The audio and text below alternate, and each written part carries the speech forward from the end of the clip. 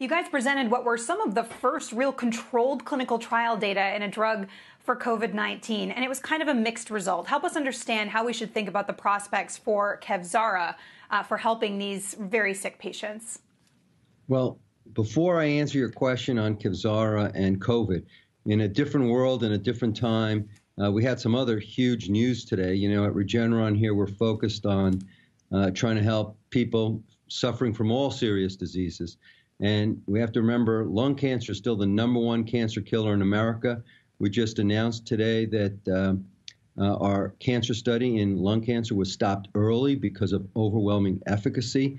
In the field of immuno-oncology, this has been a very challenging cancer. There's only one FDA-approved agent in this class, monotherapy in first-line lung cancer. So these are really important results. We have to remember that worldwide, almost 2 million people die a year of lung cancer, about 200,000 in America alone. So this is really important advance for patients and for physicians who are treating them. I understand the focus on coronavirus. We have that as well, so I want to get to that as well. So, yeah, we released some of the first results coming from large and well-controlled studies. I think that the results are very cautious at this point. What we showed was that in one population where small, uncontrolled studies and even controlled studies, but of small size, had suggested great promise in the so-called severe patients, those who are hospitalized and requiring oxygen but not on ventilators, there did not appear to be a benefit for those patients. There was a potential benefit for the more critical patients, those that are hospitalized and on ventilators. The Independent Data Monitoring Committee recommended that we stop exploring the severe population because apparently the lack of benefit, but suggested we continue to explore the potential benefit in the critical population. But I think it shows why we as a community, even in these desperate times, we can't just be using drugs, trying to repurpose drugs for new purposes and counting on small, even controlled studies. We need to be doing the large, well-controlled phase 3 type studies that are really the standard in the industry and that the FDA demands of us. And if we don't do that, unfortunately, I think there's going to be a lot of false hope and a lot of people being treated with medications that may not help them at all and might even hurt them. And it's important to note also that this drug is completely separate from a new development program that Regeneron's working on for a new drug for COVID-19. Tell us about the progress in that area and when you plan to start human clinical trials.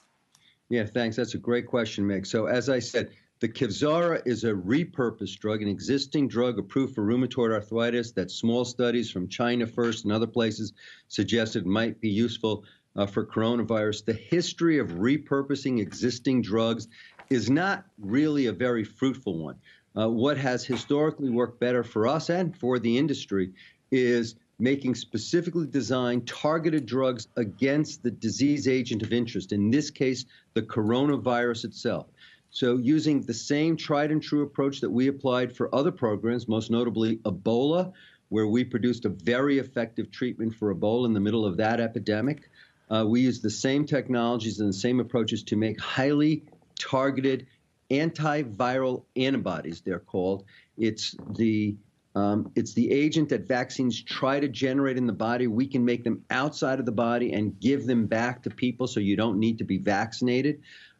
We've reported that the progress on that front has been astoundingly impressive. We set the record for Ebola in terms of going from starting the program to clinical trials in 9 months. For the coronavirus program, we're going to break that. We're going to be in clinical trials by June, which will be 5 months. With this very specific targeted approach against the virus, I think there's a lot of reason to have hope for that and more confidence in that targeted approach than the repurposed drug approach. Hi, this is Morgan Brennan. I can't wait to see how all of that plays out. It sounds absolutely fascinating. I want to take a step back, though, and just ask you what is probably a very rudimentary question. But when it comes to some of these trials, how do you decide who actually gets the treatment and who gets the placebo? I get that it's so important to have a control group in these trials, but I would imagine at a time like this, it's even tougher than usual to make those decisions. Yeah, well, first of all, we worked in partnership with the FDA, with BARDA, the rapid response arm of the Department of Health and Human Services. We worked with New York State, with the governor's office. And what we have to recognize is that if you don't do controlled studies, if you just count on these uncontrolled studies, you get misleading information. That was, I think, the case maybe with this class of drugs. People thought it might be a panacea. They were saying, oh, look how well these patients are doing. They didn't realize that these classes of patients actually will do really well even without a drug. So that's why we need controlled studies. But in our study, we actually gave drug to 4 patients for every 1 placebo patient. So the majority of the patients are getting the drug. And the other patients are getting the best known standard of care at this moment in time.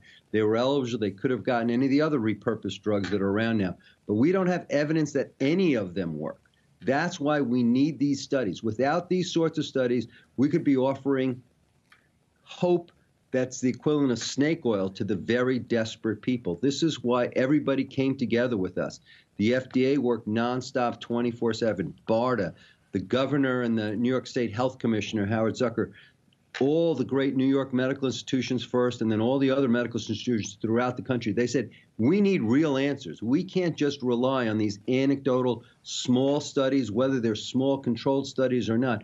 We need to have big, large data sets to convince us that these drugs really can make a benefit, and what is that benefit exactly? And so that's why we work so hard to get this sort of data.